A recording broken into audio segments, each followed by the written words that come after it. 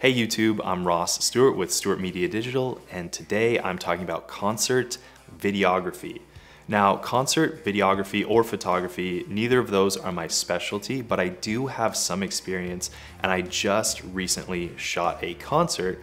So I just want to go over the gear I used, the shots I got, some things that I learned, and some things I wish I did differently, just to give you guys a rundown. So if you're interested in shooting video of concerts, you'll have some idea of where to start.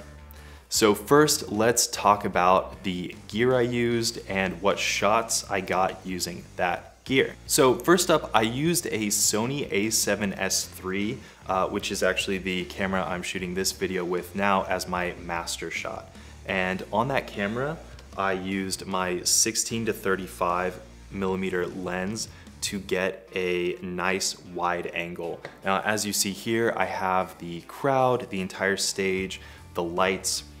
This camera was also my camera for my main audio feed.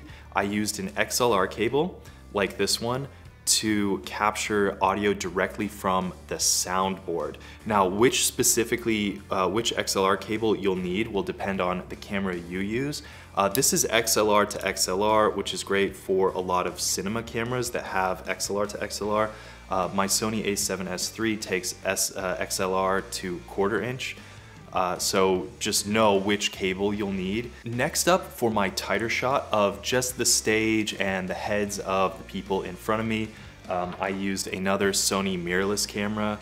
I would have used another a7S III if I had a bunch of them, but I also do photography, but thankfully, at least if you're in the Sony system, you can use their mirrorless cameras for some awesome 4K video as well. So this is the A7R III, and I used this with my 70 to 200 to capture the entire stage.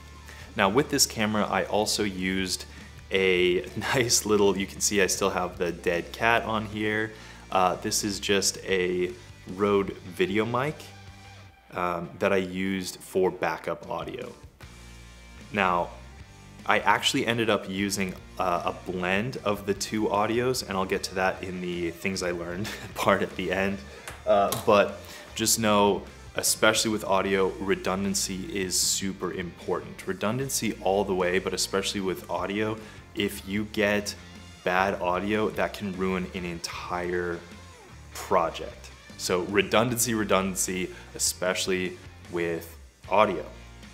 Next up, my third camera, I used my Sony a7 III, also shoots great 4K video. I used this as my close-up camera. I moved around in the front, having to squeeze by people. Thankfully, if you've got a camera and you look official, people will oftentimes make room for you to get from place to place. But still, when you're holding equipment, it can be a little frustrating trying to squeeze past the front row of people who are just rocking out, having a good time. But of course, that'll depend on the concert you go to specifically. There's definitely some fanboys and fangirls who will not budge an inch if they're pressed up against the front of the stage. So you may end up having to get creative, but overall, I'm really happy with the shots I got on here. I'm using my 50mm 1.2 to shoot this video. That is the lens I used to get these close-ups. I wanted that really shallow depth of field from a 1.2. Something like this 85 1.8, or just really any fast aperture, medium range lens could work if this is the look that you are going for. Now, a side note on this, I did use my gimbal to get some stable shots with this camera, and I ended up not really using it. Something I learned using this is if you try to tilt all the way up, if you're right under somebody, the motors really just don't keep up. So I ended up going mostly handheld. So something I learned, definitely don't bother using a gimbal, just go handheld. And honestly, that little bit of shake adds to the experience of feeling like you're at a concert. Now this is obviously to taste. Some people might want it to be super smooth, super steady, but in my opinion, having that handshake really makes it look like you're part of the crowd. And this one, I didn't really capture any audio. I cut a lot, so there was really no audio to use, but make sure that you do capture usable scratch audio just for syncing audio or for syncing your clips later using those audio peaks. Because I was so close up with this camera, I had the audio gain turned all the way down to the lowest setting. And my final camera that I used is a GoPro Hero Black 10. Now really any GoPro will work just fine. I used it with this clamp to clamp it to a side railing and get an ultra wide just to cut to. Now the GoPro footage doesn't mix that well straight out of camera with my other footage, so you do have to do some tweaking or just be okay with it looking a little bit different. But my 3 Sony mirrorless cameras, I did shoot them all in S-Log3 and color graded them the same way. So they blended really nicely together. The GoPro took a little bit more tweaking and still is far from perfect. It does do a really good job with its auto gain for audio. I didn't have a ton of trouble syncing the audio from the GoPro. Now, when it comes to syncing all of these cameras, there are a couple ways to do it depending on your gear. Some gear allows you to set a time code and sync all the time codes, and that's probably the easiest way.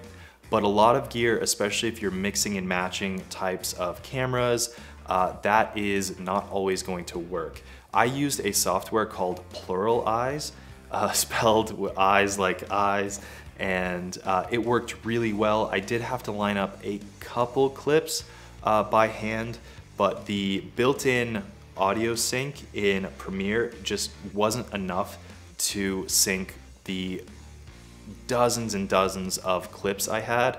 So something like Pluralize can be really useful, but it is $300 US, so it can be a little bit expensive if you're just starting out, but it is definitely worth it.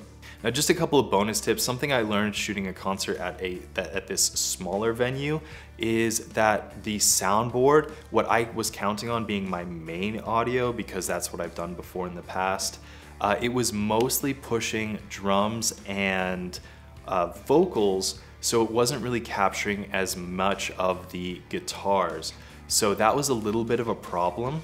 The reason for that is because the amps are turned on and they create enough of their own volume, so they don't need to be amplified through the house speakers quite as much at smaller venues. I ended up blending what I thought would be my main audio with my backup audio, and it ended up sounding pretty nice.